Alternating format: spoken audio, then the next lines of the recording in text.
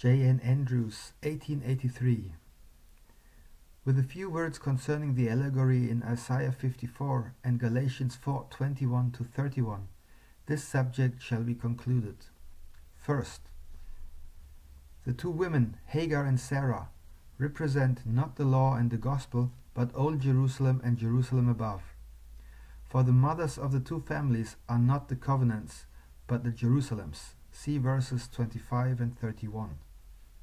Second, the two covenants whereby God is in his worship connected with these two Jerusalems are represented by the relation which Abraham sustained to these two women. Third, the children of Old Jerusalem are the natural descendants of Abraham. Fourth, those of the New Jerusalem are those who are his children by faith and obedience. John 8:39. Fifth, the bondage of Old Jerusalem was not caused by the law of God, but by sin.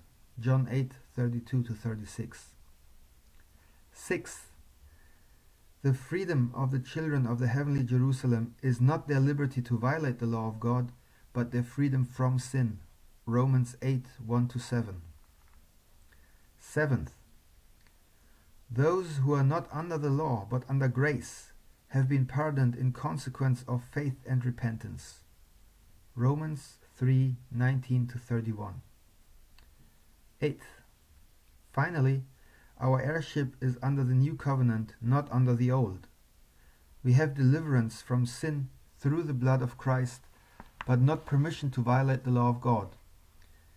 The design of the new covenant is to rescue us from the condemnation of the law, and not leave us till the law of God is made a part of our very being, and its righteousness fulfilled in our lives.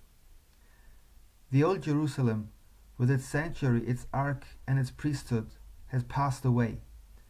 But Jerusalem, which is above, is our mother, and in its sanctuary is found not alone our high priest with his atoning blood, but also the ark of God, wherein is the law, which the new covenant writes in our hearts.